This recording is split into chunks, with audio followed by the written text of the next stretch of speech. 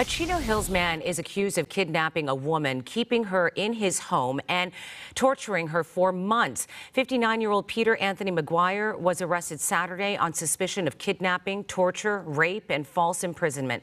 His arrest follows a report by a 22-year-old woman who told deputies she had just escaped after being held against her will in McGuire's Cordovan courthouse for months. She told deputies McGuire had assaulted and tortured her multiple times.